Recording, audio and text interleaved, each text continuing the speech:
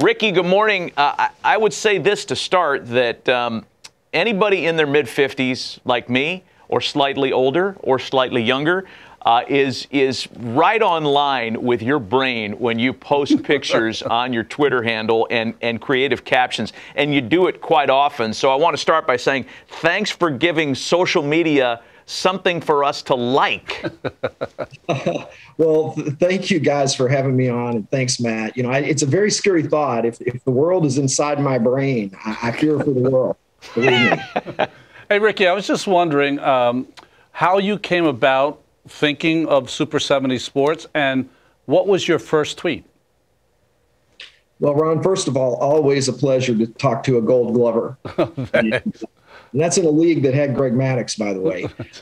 You know, the original inspiration, Ron, was pretty simply just a little sideline to amuse myself. I thought maybe I would crack up some of my friends that I knew had a similar warped sense of humor. And it turns out that I guess it resonated, as Matt said, you know, kind of with, you know, a generation of kids who grew up with these things that I tweet about. And, you know, it's obviously been a magnificent surprise, you know, to find out that there's so many of us out there who share these things in common. I think even younger fans are amused by what you do because they've never seen a picture of Bake McBride's afro before. And they see a lot of this stuff for the first time with you. You tweet often during the day, though. I'm told as many as 15 times a day? As I think my record is about 50. Probably average about 20, 25 tweets a day. And Ron, I think I dodged your question. As far as what the first tweet was, this isn't 60 Minutes. I know you're not coming after us here. You don't need to dodge you.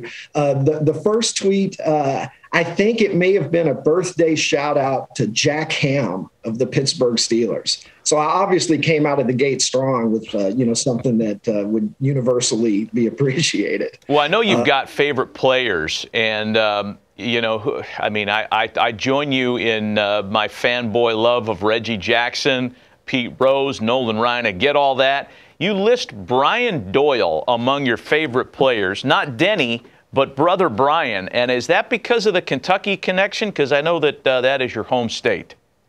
Yeah, you know, I grew up in the metropolis of Horse Cave, Kentucky, which is about a population 2,000. So that's about, you know, 1,999 plus Brian Doyle.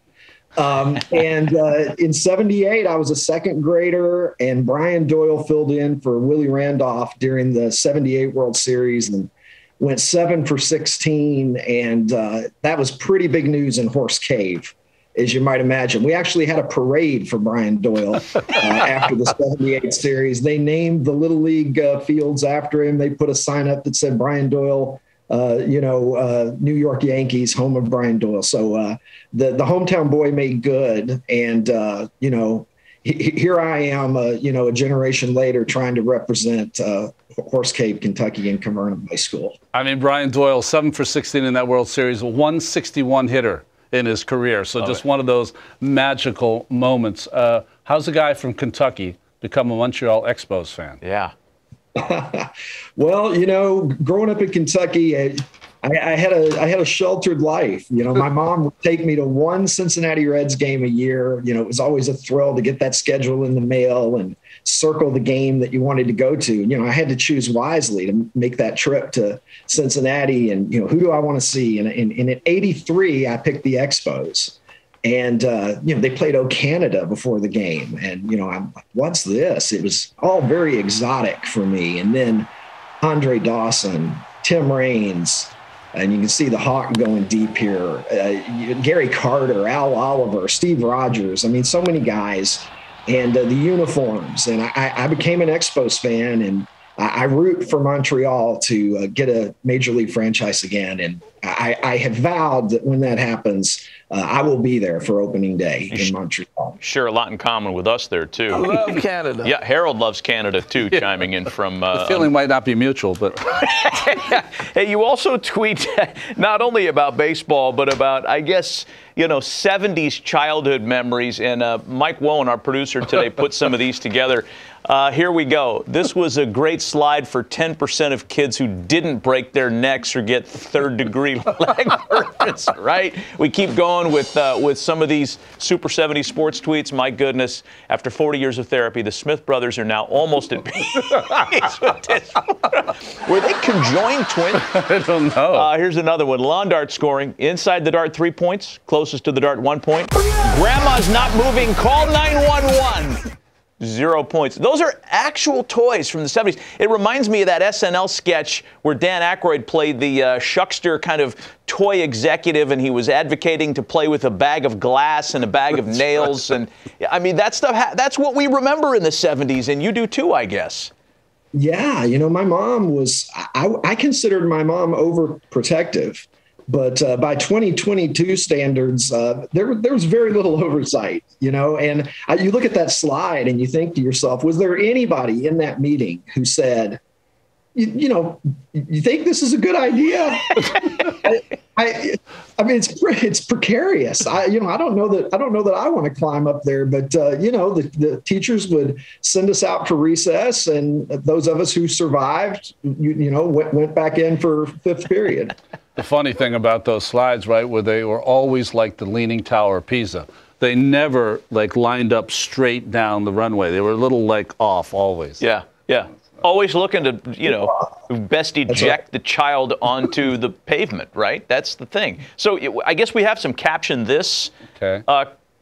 I sent some photos for Ricky to take a look at, the most embarrassing photos. Oh, these are from you? Of my lifetime. Oh, okay, so I here we figured go. they'd be good for Ricky to take a look at.